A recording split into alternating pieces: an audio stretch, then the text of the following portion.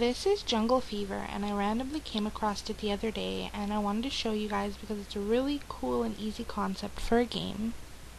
You start out as a little monkey head at the top, and you draw vines with your fingers so that he goes to the bananas and doesn't get eaten by the alligator. Simple enough, right? Haha! But then it gets harder because the monkey starts moving faster down the vines, and you have to draw faster to get him to the bananas. For me, this game is highly addictive because I keep trying to beat my previous score, which is 31 levels. It's only $1. It's really fun, really easy. Tell me what you guys got.